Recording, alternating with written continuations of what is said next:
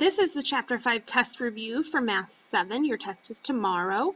Make sure before you watch this video that you have fully completed to the best of your ability this review packet, and you are using this as a tool to check your work. So right now you should have a pen out, you should be looking at a completed review packet, and be correcting what you need to correct along the way, and giving yourself a star for the things you did correct. Alright, so number 1 and 2, we're writing the ratios as a fraction in simplest form. So this is just, what did I do already? This is 48 worksheets, and yes, you can abbreviate as long as I know what it means, to 12 students. Okay, and to simplify that, I got to think of what's the biggest number that goes evenly in both of those, and the biggest number is 12. Okay, so this turns into 4 worksheets per 1 student. That is the answer to number 1. Number 2, 35 frogs to 21 lizards. And the biggest number that goes evenly into both of those is 7. And that gives me 5 frogs over 3 lizards. Okay, that's how you do number 1 and 2. 3 and 4 is finding the unit rate. Okay, couple different ways you can do this. What am I talking about? Let's go back up. Finding the unit rate. So we have 240 kilometers over in 2.5 hours. Okay, and to find the unit rate, you have to divide by the denominator. So if I divide both sides by the denominator, I'm divided by 2.5, and I get 96 kilometers per 1 hour. Okay, when you're finding the unit rate, you want the denominator to be 1. Number 4, $15 for 4 quarts. Need to divide by the denominator to find the unit rate, which gives me $3.75 per 1 quart. 5 and 6, tell whether the ratios form a proportion. 2 different ways you can do this. You can simplify the 2 fractions and see if they're equal once you simplify them, or you can use cross proportions. Okay, on number 5, I'm going to do cross products, because the numbers are so big. So 56 times 10 is 560. 20 times 24 is 480. And since these are not equal to each other, no, they do not form a proportion. Yes, you do need to write this full answer on your test. Number 6, these numbers are small enough to where I can simplify them. So if I divide the second fraction by 3, I get 5/8 is equal to 5/8. And since these are equal to each other, yes, they do form a proportion.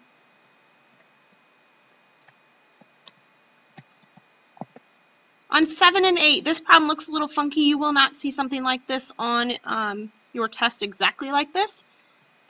So don't get too freaked out if you're not familiar with this format. Basically, this was, remember when we did this y over x table? So that y over x is 1 over 5. This one's 3 over 10. This is 5 over 15. And 7 over 20. You needed to simplify all 4 of these and see if you get the same simplified version. Well, 1/5 is already simplified. 3/10 is already simplified. 5 over 15 can be 1/3. And 7 over 20 is already simplified. So no, x and y are not proportional. If they were proportional, all of the simplified versions would be equal to each other.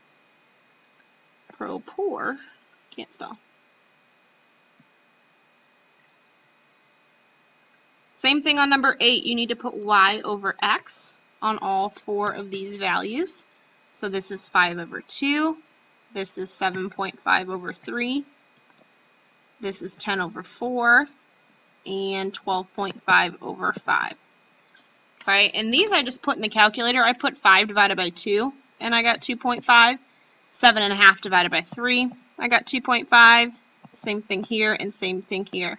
Okay, so if all 4 of these simplified versions are the same number, you can say yes, x and y are proportional.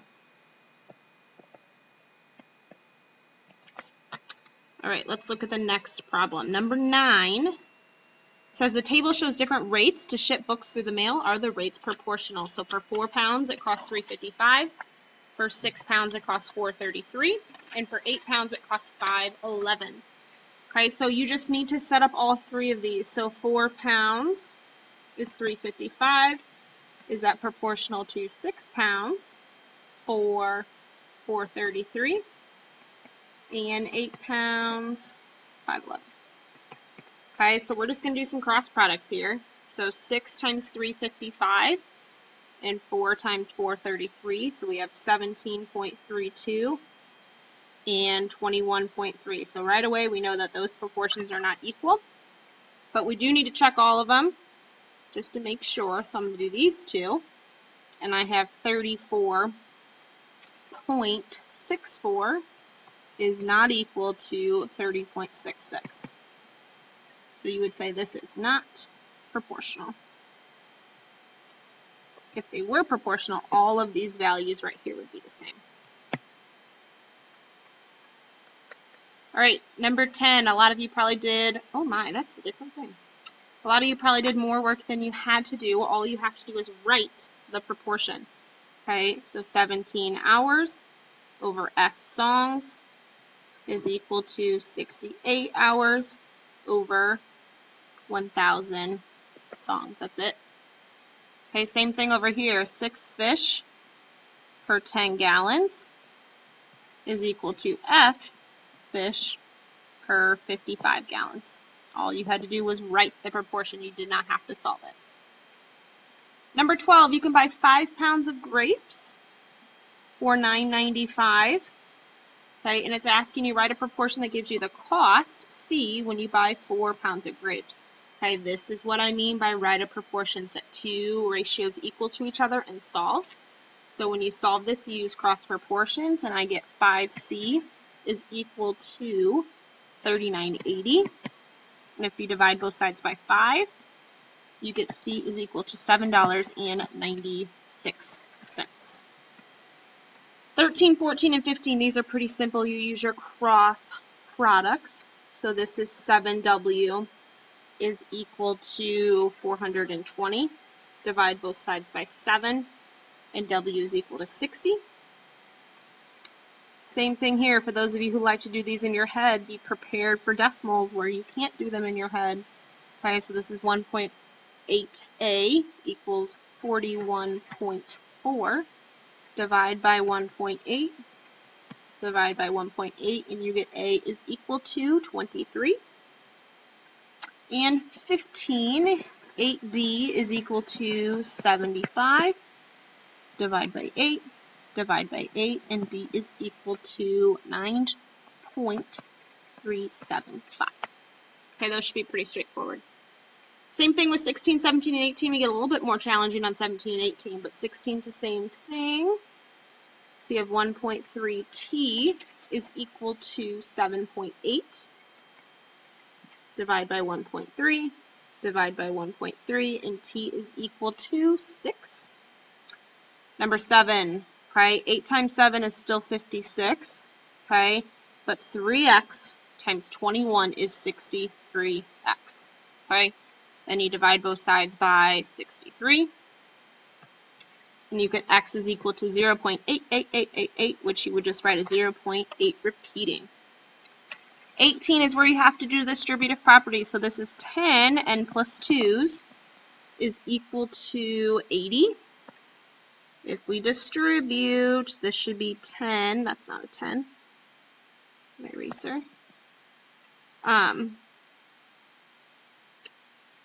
Give my pen back. This is 10n plus 20 is equal to 80. Subtract 20 from both sides. You get 10n is equal to 60. Divide both sides by 10, and n is equal to 6. 19 and 20, we have to graph the line that passes through the points and then find the slope. So -4, -3 is -4.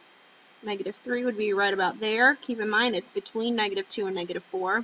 And then 4, 3 is here. Okay, so I'm rising a half, and then 1.5, 2.5, 3.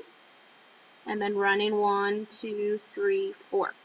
Okay, so my slope here, really we're counting by 2, so it's 6 over 8. Instead of 3 over 4. but then I simplify it and your slope ends up being 3/4. Forgot to draw my line. All right, next points you have to graph are 2, 1, which is right here, and 6, 3. Okay, we rise 1, 2, we run 1, 2, 3, 4, so my slope is rise over run. So I rose 2, and I ran 4, which simplifies to 1/2. 21, this one's a little tricky. I need to get y by itself, so subtract 5x, subtract 5x. I have negative 3y equals, don't really have to write 0, so negative 3y is equal to negative 5x. Divide by negative 3, divide by negative 3 to get y by itself. And I have y equals negative divided by negative is a positive, so y equals 5/3 x. Now this shows direct variation because this is k times x, okay? And I'm not going to write out the full explanation because I'm running out of time. I can only have a 15-minute video, okay? This one, 22, is probably the trickiest problem on the whole test. The first thing you have to do is multiply by 9, both sides, okay, to get 9 out of there. So then I have 9x is equal to y minus 2. Once you have that, it should be pretty easy. Get y by itself to add 2 to both sides. Y is equal to 9x plus 2. And this is no direct variation because there has that plus 2 on the end. If it was just 9x, it would be good, but the plus 2 makes it not show direct variation. 23, also kind of complicated, but we can do it, I promise. So we're trying to get to 7 cups of batter. So for every 3/4 cup of milk, I have 1 cup of flour.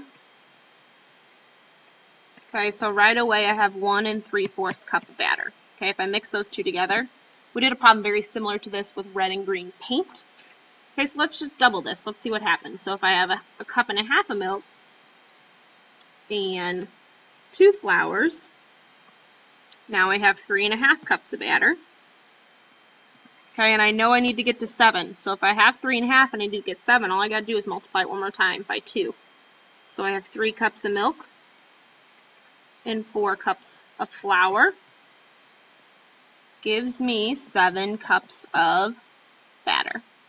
Okay, so there's your answer. 3 cups of milk and 4 cups of flour. 24, you earn $102 for doing 12 hours of work. So this is you. Your friend, why is this being weird? Holy moly. Your friend earns $120 for 15 hours of work, and you're trying to figure out how much each of you earn per hour. So if I find the unit rate and divide both sides by 12, I earn $8.50 an hour. And my friend, if I divide by 15, only earns $8 an hour. So who earns more? I do. Last question, we're almost there. What would you earn if you did 15 hours of work? So you do $8.50 times 15 hours, and you get $127.50. And that's it. I made it within the 15 minutes, which is awesome. If you have any additional questions, please, please, please send me an email tonight, and I will get back to you as soon as I can. Good luck.